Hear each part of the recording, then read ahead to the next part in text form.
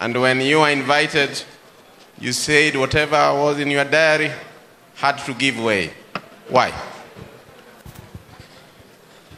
Asante sana. I wanted to reminisce quite a bit about my experience working with Jaramogi Oginga Odinga and our time in the second liberation. But a lot of the strands have already been taken out. And in the interest of brevity, I'll just take two of the things I wanted to talk about. One is where Mzee Getu Gahengeri has just left off. Inspiring young people to work with older people for a shared purpose. The week before he died, Jaramogi invited us to his hotel room in Mombasa. Peter, you were there. Orengo, you were there. Gitobi Manyara was there. Paul Mwite was there. And one of the things that he said to us, the last conversation we had with him, he thanked us for making him feel young. You gave me young energy. And I'm very happy about that. You even added me years without feeling youthful. Yeah.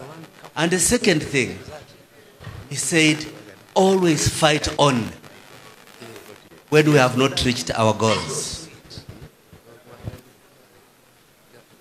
I find this important because some of the challenge I feel we are confronting today as a country is the inadequate fusion, meeting ground between the experience of old, the energy of young, in confronting the continuing threat to our democratic order.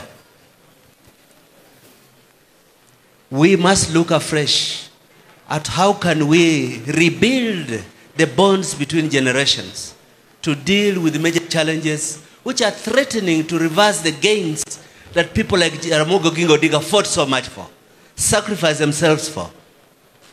The second, which really builds into that first statement for me, is Jaramogi was a study in humility but with determination.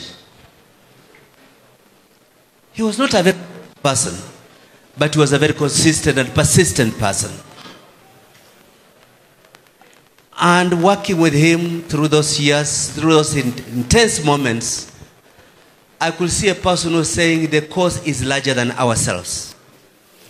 This is important to me today because I fear there are not enough voices in this country talking truth to authority. When young men were raided in their homes in Kondele and died later when they were taken to hospital, there was not sufficient outrage in this country. When Jaswinda Rai was abducted by agents of the state and a president started promising illegality, there was not enough outrage about that behavior. When Margaret Jakang, the control of budget, was humiliated, purportedly because of some infringement of many years earlier, we kept a similar silence.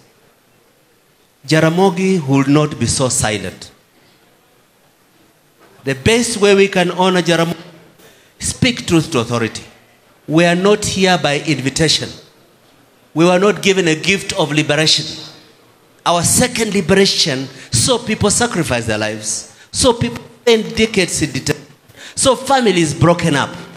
We cannot let persons who buy power intimidate us.